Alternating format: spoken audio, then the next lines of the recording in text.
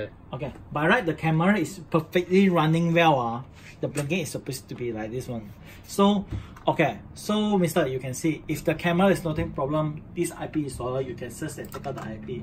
But you can try to log in by using this camera lah. So the camera they have usually they ask you for ID and password. If the camera are already existing able to done lah, so you can try to access lah. If you try to access and acknowledge, this camera is no problem at all. So that means the camera is no problem. But they have other something else like your gateway different. But if your IP installer you search out is nothing, so that's why you have to try to hardware reset your cameras. So your cameras are okay. Example, I take Dome as an example. Okay, usually every of the Samsung camera, the the Wisenet camera, they have a reset button. So maybe in the body of the camera you can search over on it lah. So usually with this reset button you find something sharp or something, you just hold on it. You're counting in your heart lah, but 10, 9, 8, 7, 6, 5, 4, 3, 2, 1. Okay, when you let go the time, the camera will rebooting. They have a rebooting function here, something like pure rebooting scenario happens.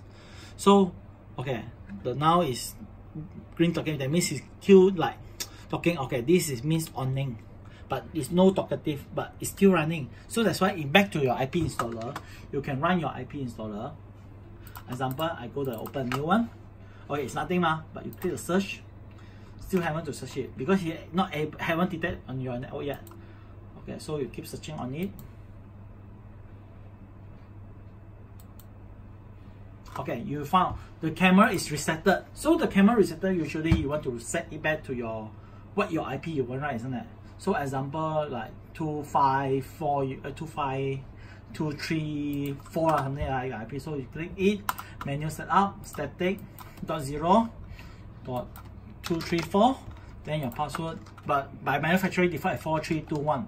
But after that you log in already, you set up the speaker static already. Of course, this camera you have to select on your MVR. So in this part, you just create your password you want lah. Like example, admin7412, something like that. So the password is depend on you lah. It's other than that. As long the password you remember, you can access on it. This camera is working fine. It's doing from now. But if you are in the MVR side, you just at the camera set up there, add the camera there, you're done. That's all. Okay.